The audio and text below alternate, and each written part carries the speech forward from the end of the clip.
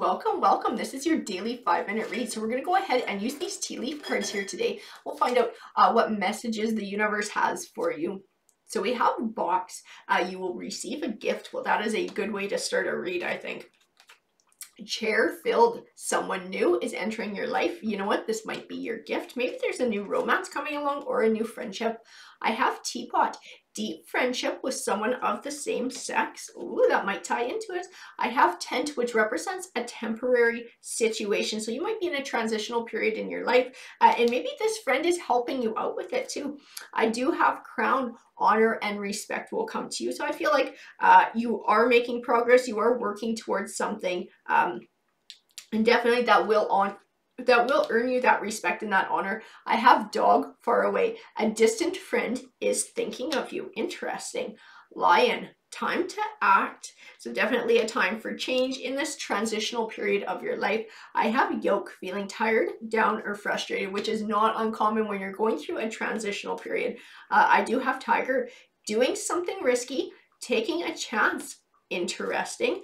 And ear, good news. So something good is definitely coming your way. I feel like the cards are encouraging you to take a risk and to look for an opportunity that might be a little bit outside the norm. Feel like with the cards encouraging you to do so, it's going to help to bring success your way. I feel like it's very positively aspected. I do have the Page of Cups, which represents good news on the way, and that of an emotional nature. I have the Five of Swords, which can represent selfish or short-won victories or victories at the cost of others as well. And this might even be a warning. Maybe somebody out there is thinking that way of you, or maybe it's to make sure that you're moving in an honest way in your path here. I have the Strength card, which speaks of empowerment. I feel like it's talking about taking the bull back by the horns and being able to action some sort of change in your life with this Tiger card and this Lion card as well. The Three of Wands represents moving in a positive forward direction while overcoming obstacles, and I feel it's directly tied into that too.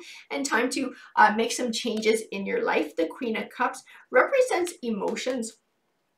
I feel like she's tied into a friend. Somebody who's very emotionally supportive. It might be time to reach out to a friend too, and maybe that's what the cards are encouraging. While you're feeling all this stress from this change, to be able to reach out and lean on your support system. I have the King of Pentacles. He represents wealth and success. Oh, you know what? I think he's this chair filled. I think he's this person about to enter your life, and I feel like he's actually bringing an opportunity with him as well, and that's the gift.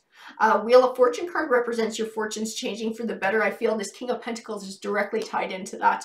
The Death card represents transition and change, so closing the door on one chapter of your life and beginning a new one. I do have the Page of Swords, which represents delayed or disappointing news. I feel like it ties into all this stress that you've been having in this transitional time.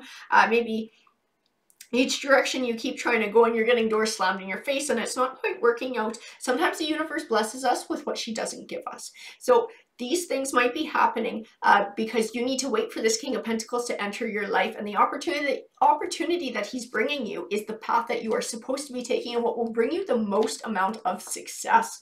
I have the Fool card, which represents looking at things in a new light and having a new perspective. The Six of Pentacles, I see generosity and abundance in this. I feel like the generosity is tied to this King of Pentacles and the opportunity that he brings, and the abundance is what will come from that. The Ace of Swords represents triumph, so I do see success in your future.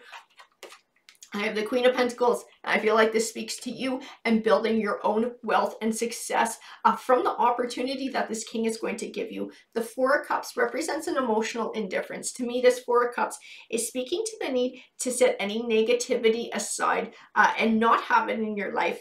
I feel like you need to reach out to a friend.